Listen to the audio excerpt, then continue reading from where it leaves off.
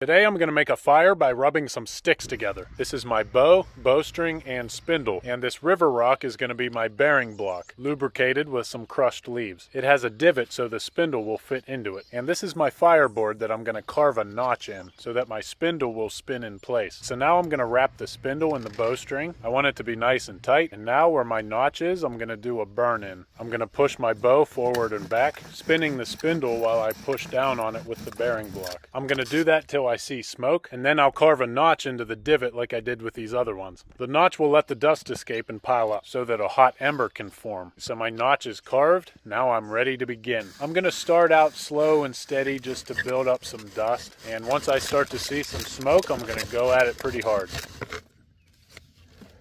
Once the pile of dust starts smoking on its own, that means you have an ember. And once you have an ember, that means you have fire. That is, as long as you have a good tinder bundle ready to go.